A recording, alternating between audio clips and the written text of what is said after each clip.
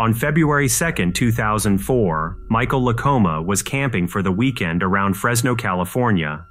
He grabbed his cell phone and recorded the scenery, which brought him immense peace and tranquility. He soon heard the noise of an animal at the top of a nearby hill. Little did he know that when he went to record the hill next to his campsite, he would capture one of the most bizarre videos involving mysterious cryptids.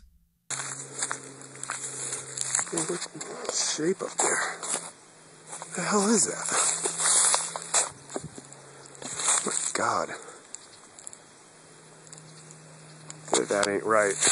As Michael shows off his campsite, his attention is soon brought to a nearby hill after hearing a strange noise. As he focuses his camera at the top of the hill, he captures a dark creature on two legs leaping back and forth.